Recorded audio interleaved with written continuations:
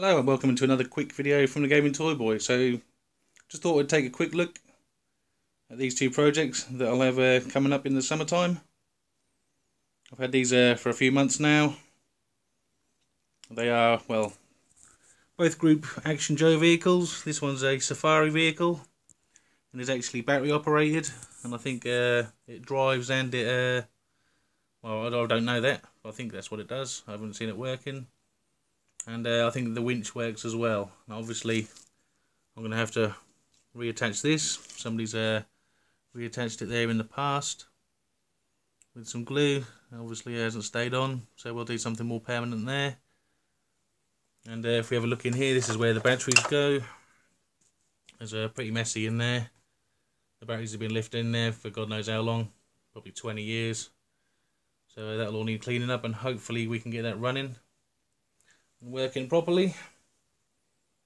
And then moving on, we have the Group Action Joe police motorcycle, or gendarme motorcycle. As you can see, the front end is missing. I've got some of it here.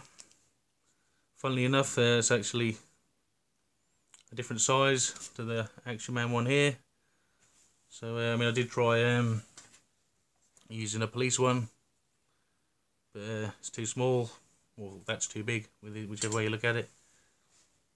So I've ordered another piece for that, so hopefully that will fit. If it doesn't, then I've just wasted £8, but well, I'll probably sell it on or do something else with it. But yeah, so looking to get this done. Doesn't need much doing really, just sorting out the front end really.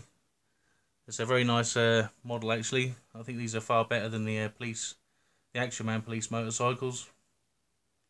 Far more detail to them. As you can see, you've got the try and focus on there. Let me just move this out of the way.